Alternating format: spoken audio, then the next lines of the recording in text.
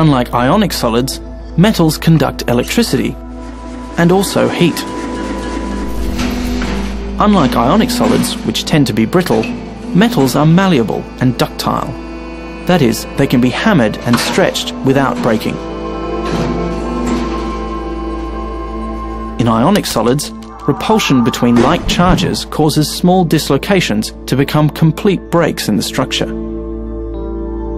But when metal cations are pushed or pulled into new positions, the structure remains basically the same, with closely packed cations in the mobile sea of electrons. This sea of electrons also reflects light, giving metals their shiny luster.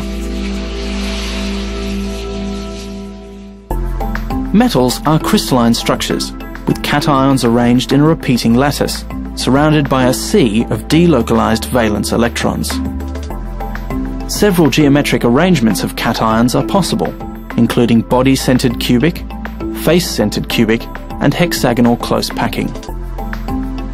The mobile sea of electrons explains many properties of metals.